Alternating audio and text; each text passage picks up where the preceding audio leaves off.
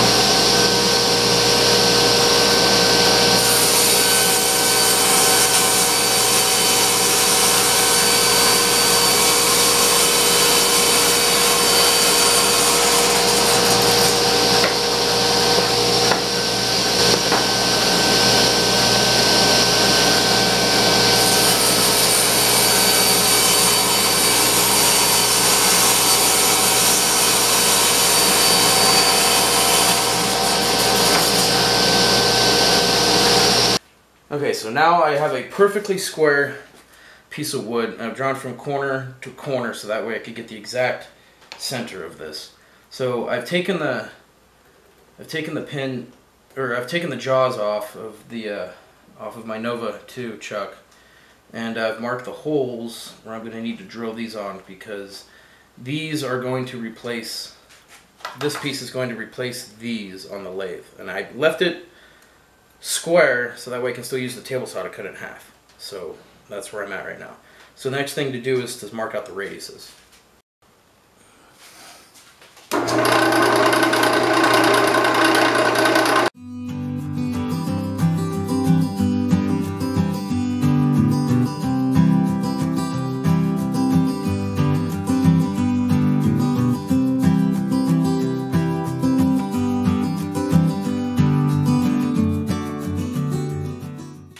Alright, so now I got to mark a 45-degree angle, and then I have to do 22.5 degrees. So if you remember back to elementary school or high school or whenever you took trigonometry or geometry, you'll know how to mark it out, how to get a perfect 45-degree angle and 22.5-degree angle off of, but just by using a compass. So here we go.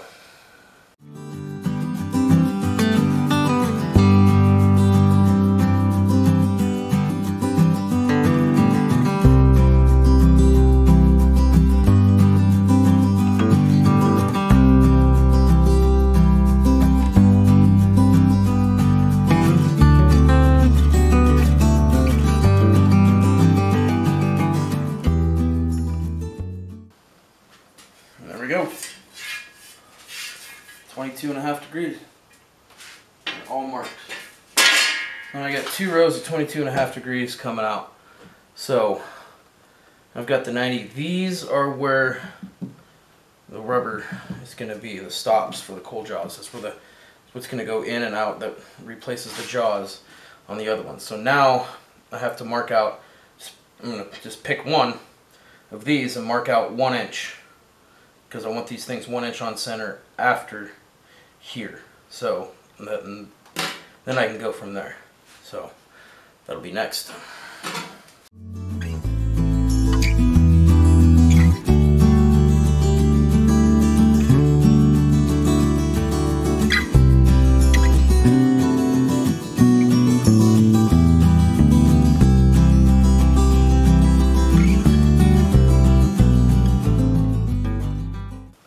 Alright, now I'll drill a hole where each one of these lines intersects on the 22.5 degree angles. Now I have to countersink these so that way these are flush when I put these in on each one of the dots where these cross. So that's what I'm going to do now, using a Forstner bit to countersink these. So here we go.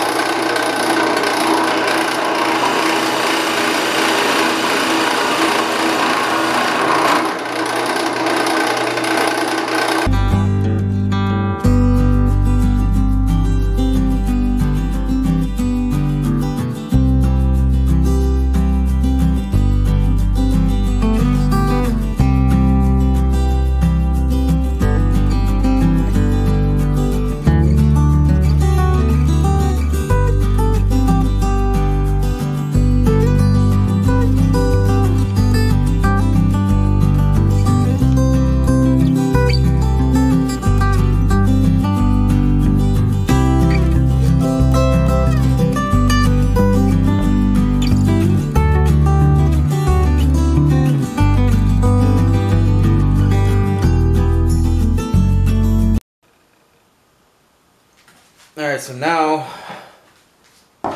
I can drill out all the way through. So now that I've got all these countersunk.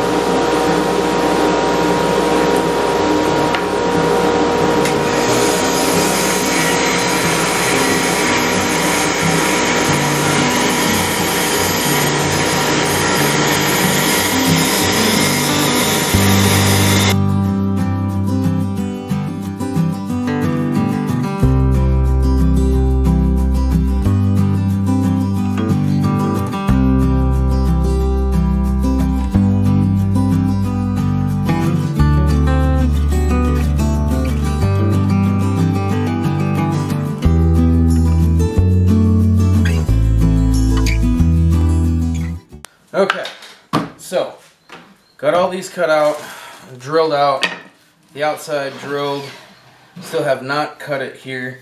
Realized that I was going to use my tabletop for that, but I guess I'm going to be doing it with the bandsaw. So anyway, got all these T-nuts. All of these T-nuts are going to be getting put in to every one of these 56 holes for these. And I'm going to do that before I cut that out because it's going to be easier to pound these into the hole. But also I'm going to be using 5-minute epoxy to put that in, to put them in there, just to make sure they hold tight and there's not going to be any movement, and so that they don't pull out either, because they're going to be going down into it. It's not going to be that much, you know, torque on them, but I just don't want them to move. So I'm going to be using epoxy. So mix up some epoxy here and start gluing these things in.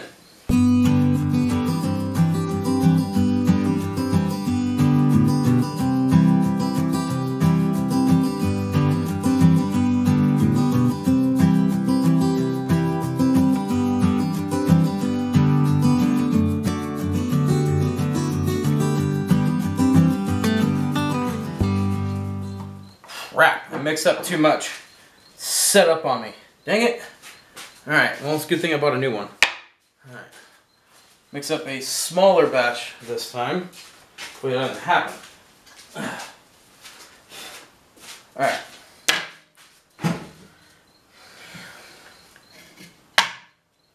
Smaller batch this time.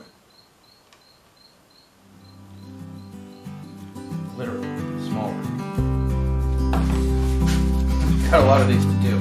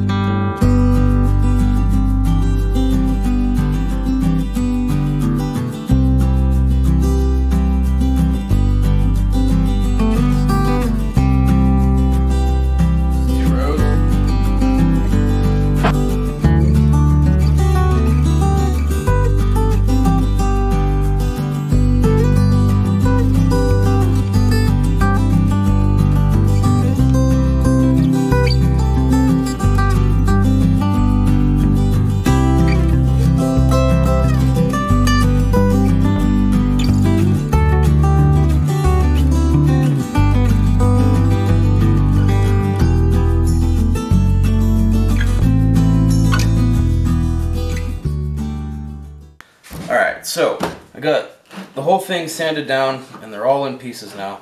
Got a rubber band just so I could keep holding them. Each one is labeled so that way I know how to line them back up when I put them on the chuck. So the next part of this, this is all smooth, and the next part of this is to actually drill holes through the rubber bumpers, which I got here. I got these rubber bumpers which are going to go onto these, on each one of these, so I can label it. But I have to drill an exact hole right through the middle of these. And I have a bolt that will be going through into these. So that's the next step, is to drill a hole in these and get them exactly centered. So should be able to do it. And then we'll put a layer of felt on here, and then should be ready to go. Well, I hope this works.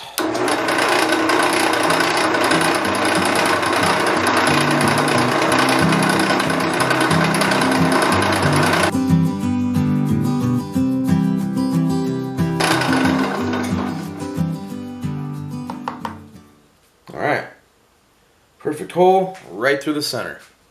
Nice, that's exactly what I want. That should be perfect for this to fit right through the middle. So the bolts that will be going through. Nice. Perfect. Alright, so now I got all the holes drilled out. This is I need to get screwed through, but put all these through.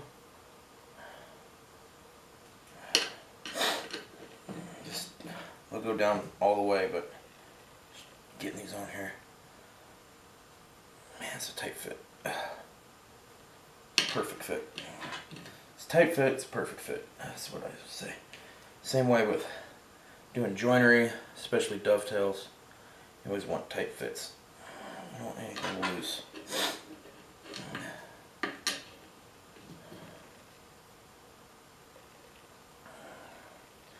These should be perfect to hold the face of a bowl.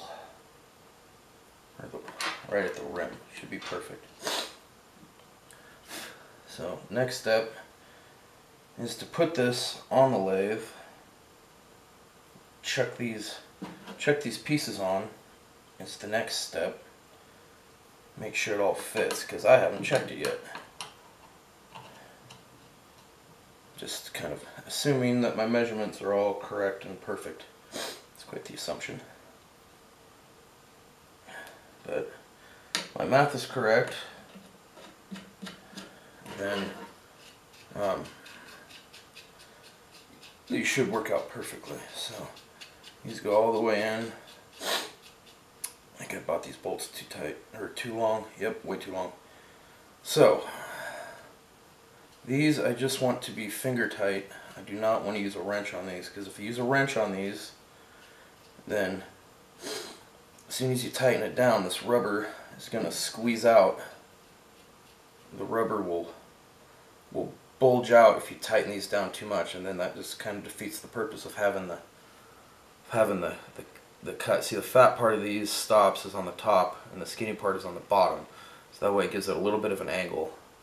Not too much of an angle, but a little bit of one. I'm going to have to cut those bolts off. But these should work out nice. I may want to get a screw gun bit for this. This is going to take a while. I'm going to have to change these out all the time. I'll find a bit that fits the screw gun. I'll make it go much faster. And then as soon as I figure out that this works correctly, like it should, then I'll put some felt on here, so that way the bowl, that way I'm not dinging up the rim of the bowl. I don't want to get any scratches on a bowl, so I'll put some felt on here, something, just something to put a little space, maybe some strips. I don't think I'll cover the whole thing, because then I'll have to cut out the holes for the where the T-nuts are, and I don't want to do that, because I don't know, I just don't think that would be very fun. So anyway, this project is almost done. Can't wait to try this out. Yeah, I'm definitely gonna have to get a screw gun for this. Make this go faster. This is super slow. Sure about shorter screws here, bolts, but having them longer is really good, actually. All right, now I can put these on the lathe. Okay, so I just put these on here. This is on. I'm gonna tighten it up. Tighten this up and see where I'm at here. somehow, and I don't even know how it's possible, but somehow these got off a little bit. But I think when I tighten them up, it should be flush. So there we go. Yeah, it's nice and flush. Okay, it's better. Now, these on here, this should work. Nice.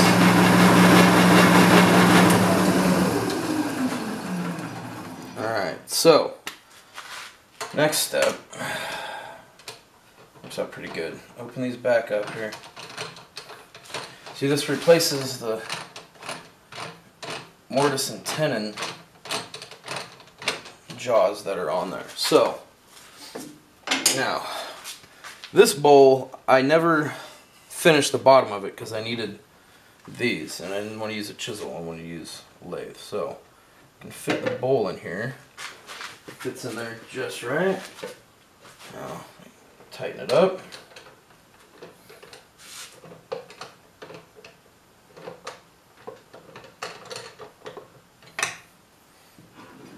This one over here. This needs to get in there. That one's still off a little bit. Now, tighten that up.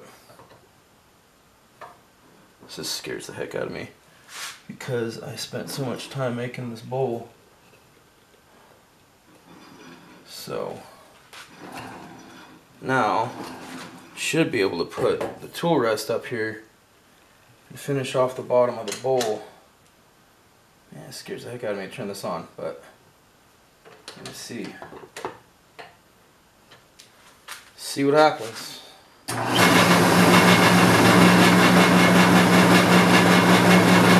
Perfect.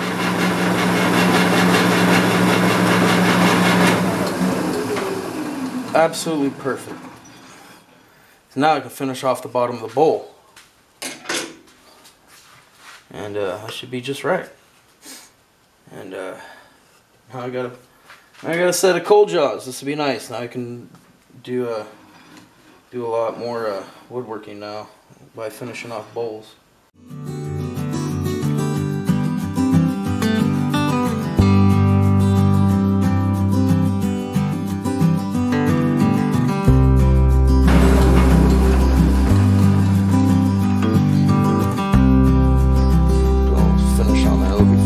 There was a little bit of a hop in it. I'm gonna have to figure out where that is and why that is.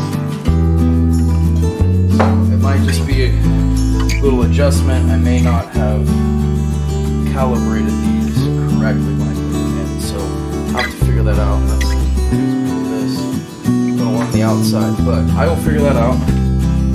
And other than that, this works great. This works really nice.